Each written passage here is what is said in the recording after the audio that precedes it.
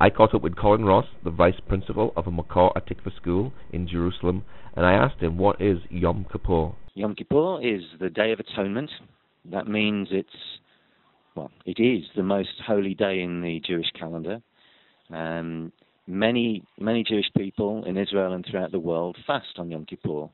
In fact, many, even non-religious Jewish people will fast because it's the traditional practice for the nation to go without food and often without drink for 24 hours, 25 hours in fact, just in case they get it wrong. So 25 hours during that day from before sundown to after sundown the following day.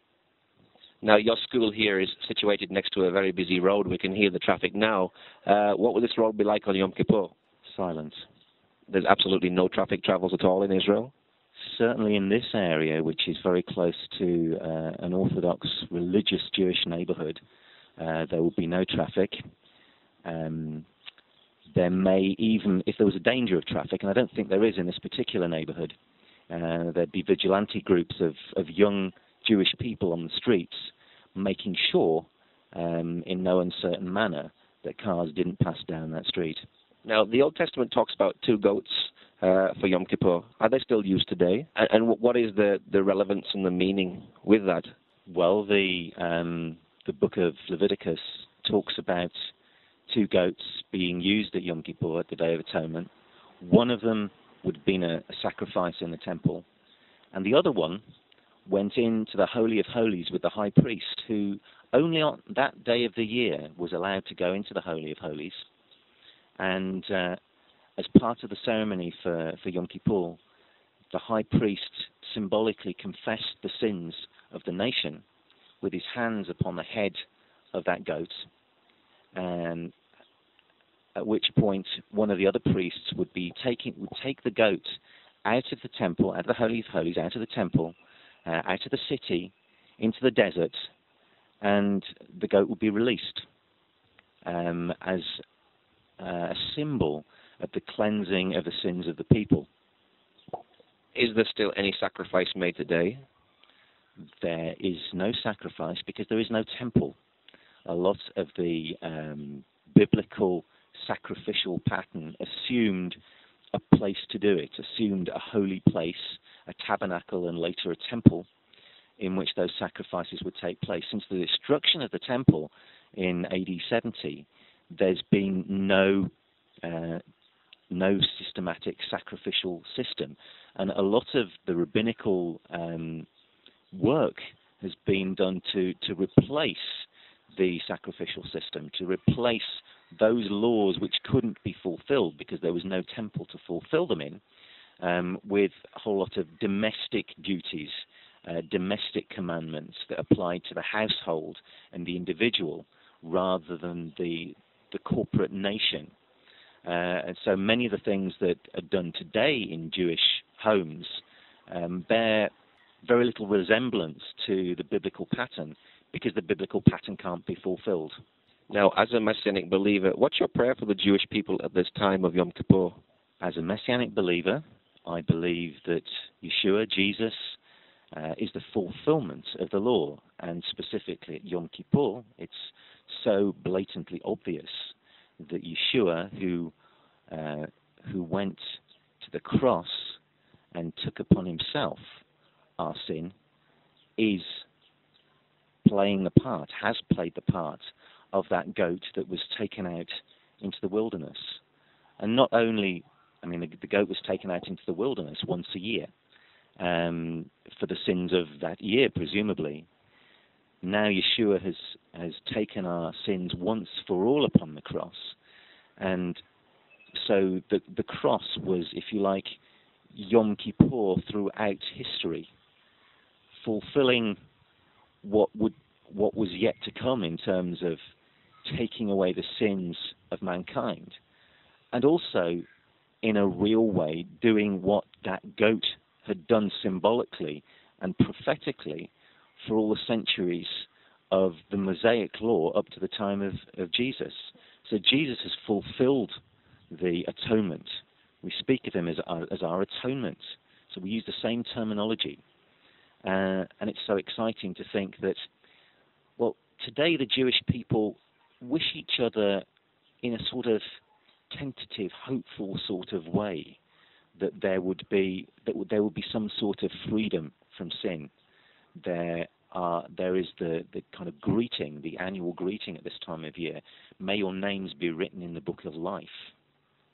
We know, as believers in Yeshua, that our names are written in the Lamb's book of life. With the religious Jews today, it's a tentative hope. We know it's already accomplished, and my prayer for my people is that they would be released into that. They would see it. They would have revelation this Yom Kippur that actually Yeshua has done it. There is assurance of forgiveness from sin, and it is through Yeshua, through the one who died once and for all to take their sins, our sins, everyone's sins upon himself. The Scouts are an active group of young people, and they also have a scout troop here in Bejala. I spoke with Salim Zeidan, their troop leader, and I asked him what exactly is the Scouts. Scouts, first, it's be prepared. And Scout means different things. Scouts help the people, work with the old people, work with the small kids, and always the Boy Scout is like what I said to you, be prepared, always. So how many children do you have here in Bejala in the troop? In our Boy Scout, the Orthodox Arab Scout, is 380 members. Wow. So it's very popular. Yeah, I think our Boy Scout is the biggest scout in the world. Really? Yeah. What attracts the children to come here? Why do they come? Why did they come? Because they have many activities. For example, lectures for religion, Christian education, and scouting, journey on foot, sports, scout games, training on scout skills, many things. How to cook in camping, how to gardening in night in camping, and music, scout art, many things. So it's very practical for people. Yeah. Right. Now you're the leader. How big is your district? I'm a training leader, Palestinian Boy Scout and Girls Guide in all the Palestine. So the whole of the Palestinian territory, you're the leader? Yeah, the whole of Palestinian. For example, this year I go to south of Palestine in El Far'a near Nablus. There is a big camp for a leader in Palestine, for all Palestine, without Gaza. You know, because the situation is very difficult to go to Gaza, and I teach there for leaders. So it's a very big responsibility. Yeah, I think. And I go to Syria too, to give lectures for the Palestinian people outside Palestine, like in Lebanon, in Syria, and in Jordan. So are Christian principles very important for the Scouts? Yeah, I think, because when we teach, first, when Baden-Powell started to work with Boy Scouts, he took all the laws from the Bible. And this is very important for Scouts, is very important for the Christian people, for the kids and girls and youth boys and girls. So it was built on a biblical foundation. Yeah. So what special events do you do here in Bejala? Very important in Bejala, first of all in Easter and Christmas. And there is St. Nicholas. Bejala is a town of St. Nicholas. Right. In 19th December every year, there is a big celebration here in Bejala for St. Nicholas, and they do a big celebration. And in summer there is a big camp here in Bejala, and all the people every night they come to share us in the camping, and they help the people. They work with the old people, Boy Scout, not music and celebration, and to help the people who need. So at Christmas and Easter time, do you actually march through the streets and play musical instruments? Yeah. In Christmas, we marching in Bethlehem with all the troops in Bethlehem area, and the troops came from outside the area, like Jerusalem, Ramallah, Nazareth, Jaffa, many troops.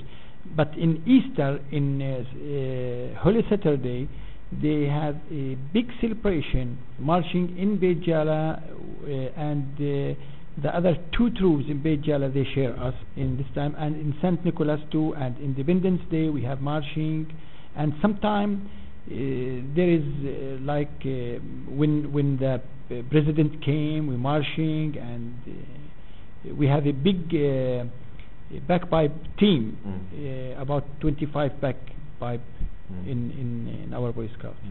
So what's it like for you as a leader, seeing your troop marching through the streets? Yeah, when I saw boys and girls marching and playing the drums and bagpipe, I'm very happy, because it's difficult to teach the boys how to play to the bagpipe or to drums. Maybe he need 1 year and 1.5 years and something like this. And I am happy, the people happy, the parents happy, the families, all the people in here happy.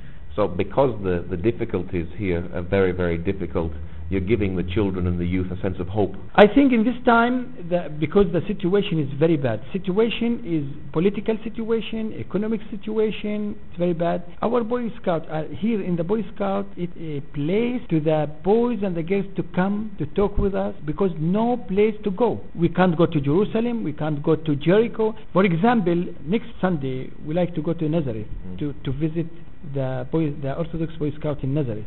But the Israelis don't give us permission to go to visit him, and I don't know what I can do for the boys and the girls, because I tell him we go to Nazareth. Until now, don't give us permission. So this place is a bit of a sense of hope for the children in a desperate situation. Yeah, this place is give the boys hope. Sometimes the boys like to talk with some leaders to tell him what he needs inside, because the boys and the girls have many things inside.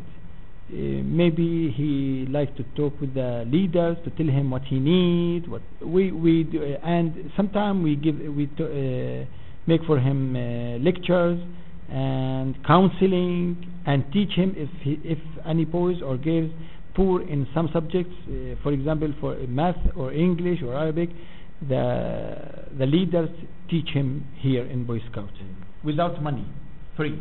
So you see this as a ministry? Yeah. We have, it's a big ministry. So what's your prayer for the children that come here, that you're involved with? You know, because I graduate from Bible College, and I am a Christian, and I love the boys and the girls, and I love the kids. I am happy to work with these people. I am happy because God give me in my heart to work with these people, to teach these people how to live really what the Bible said, not read the Bible, but live the Bible, what Jesus said, and I'm happy with these people. I like to work with him. Every day after my work, I come to the Boy Scout to sit with the leaders, to sit with the boys and girls, and talk with him, and preach him, and ask him to help the people.